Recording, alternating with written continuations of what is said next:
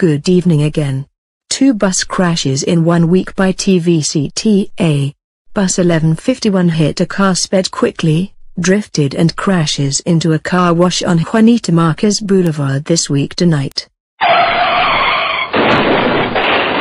Am I kidding? Am I really kidding? Another bus accident from TVCTA this week. That's impossible. I hope TVCTA shuts down transit bus services. From now on, I hope this bus service gets shut down automatically from Tailsland Valley Commuter Transit Authority sooner or later. If my son does it, I hope she is honest. I agree with my mommy. This bus service gets shut down automatically by the TVCTA. I hope we should take a taxi, DRF, or walk to our destination instead of that stupid bus. I'm live at the scene of the accident at the Slipslide Car Wash in Ryder, South Carolina. 14 people were injured.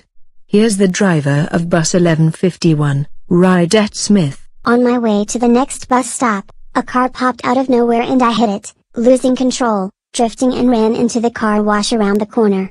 I was shocked as the bus speeds up. In the end, Officer Amethyst Martinez of Ryder Police is on the scene as well. The following 5-second song concludes the news. We will continue with this story as it develops.